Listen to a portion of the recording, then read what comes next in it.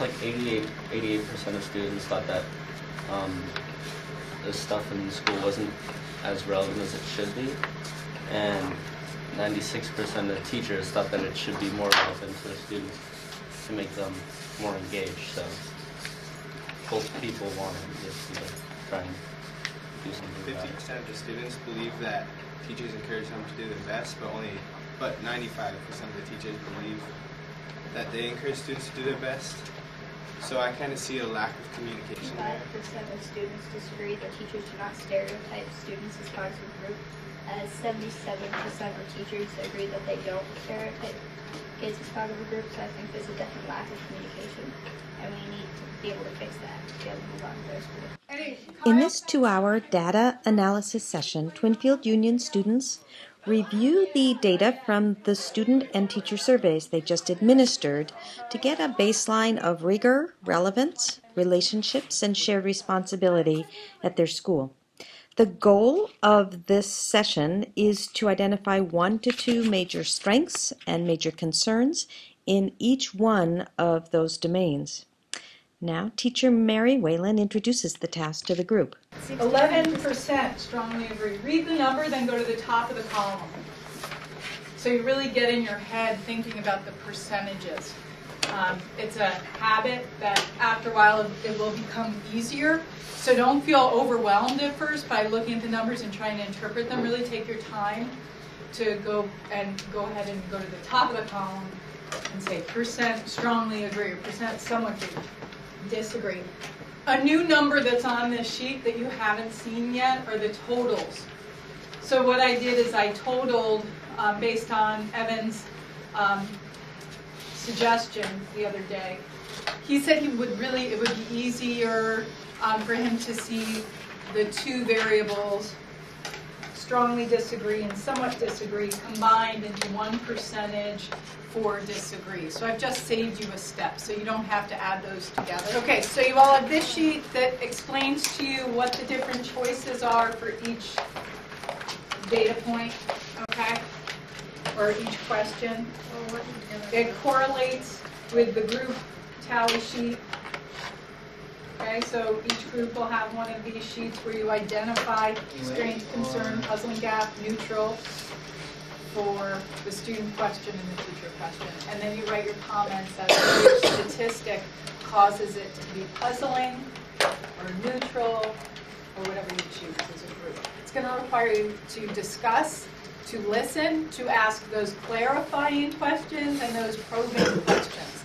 This is the time to apply what you've been working on to your group task to understand this data deeper. The deeper you go and the more seriously you take this process, I think the richer your action project will be in addressing your concerns. Does that make sense? I think it depends on what teachers consider engaging. Like, is engaging like doing games in the classroom and like doing like fun activities with learning, or is it like engaging like making the curriculum relevant to someone's life and making it so that they want to like further investigate what you're studying in the class or whatever. I think it's they could relate that somehow or relate to the world how you Math is like they say that like the mechanics of music is like something that is crazy interesting to me. Like we're learning right now about wavelengths and pre-calculus and like we briefly touched upon like wavelengths in different tones of music and that kind of thing. And I don't know. Yeah, I mean, like if you, I in that small part that we did on that, I felt like I was participating a lot more because something that I had knowledge of, something that I could like engage, like literally engage in, like put my relevance question, relationship question.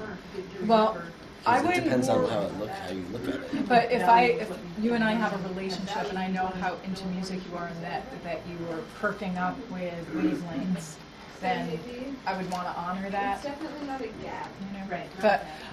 But what did you put it as, puzzling gap? I would put it as a puzzling gap because students are really like 50-50, disagreeing and agreeing, and teachers are like 95%. Oh yeah, totally. Of course we're making them engaging.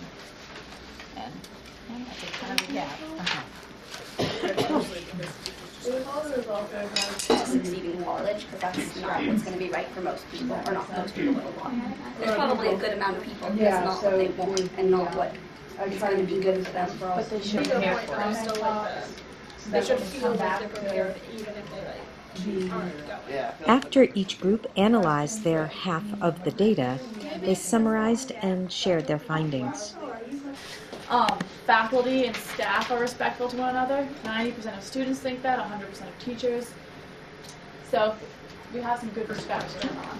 95% of teachers feel that they do check in and that they do, like, with students be like, oh, are you checking in? Oh, do you have your work in? However, 48% of students agree with that. Less than half of the student population thinks that teachers check in with them. And I know personally, I think my teachers could check in with me more. Just, I don't know. How you doing, Meg? I'm doing good, Miss Whalen. For the most part. Okay, teachers adjust instruction based on what they observe and hear students communicate about learning. Once again, teachers really feel that they are alternating, being flexible, and changing things to fit student want, 95%. But 58%, which is still a little over half, but not like drastically over half of students agree with that. At school, how many adults do you feel you could have talked to if you had a problem? 21% of students report 0 adults, and 19% report 1 adult. So basically, if you want a good learning experience, you have to be able to, if you have a problem with something, you have to be able to feel comfortable to go up to your teacher and say, can you help me with this? I'm not understanding this, or to raise your hand. But if that many kids don't feel like they have anyone to talk to, that's a definite problem. The next step in the process is voting for top strengths and concerns or puzzling gaps. They know that their votes will direct their future action, and they are choosing issues with the greatest potential impact on improving engagement and learning at their school.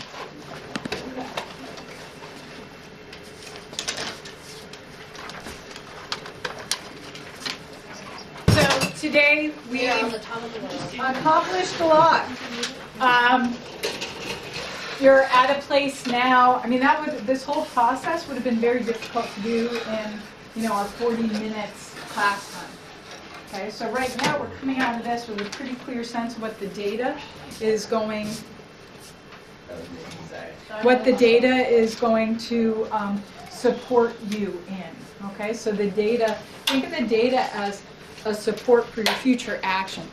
When the folks were standing up here and talking about their observations, they noted what they saw, they gave their opinion, but they backed it all up with data, which I think is pretty impressive. Did you pick up on that? Mm-hmm.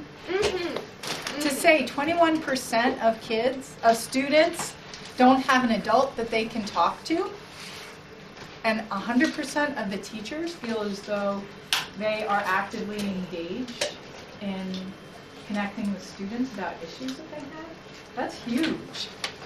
That's why we established the TA system.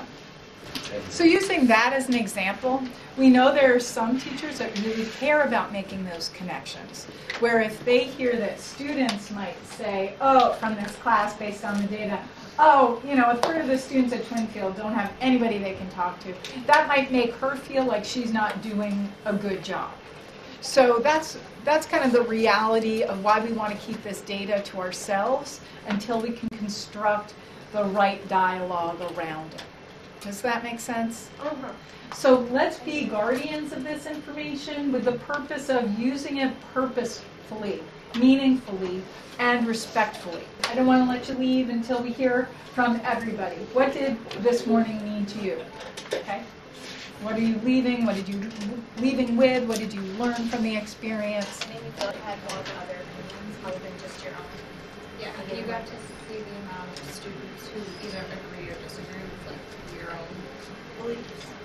I would personally rather have seen been able to have a conversation. Your homework is thinking homework. And it could be, just thinking homework, not talking homework. Thinking homework. How do we bring the information to students How do we bring the information that we choose to focus on to adults?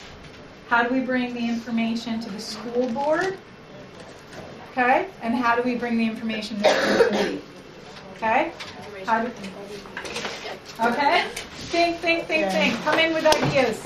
Have a great weekend. Go to dance tonight. Make Meg and Ruby and Eliza happy.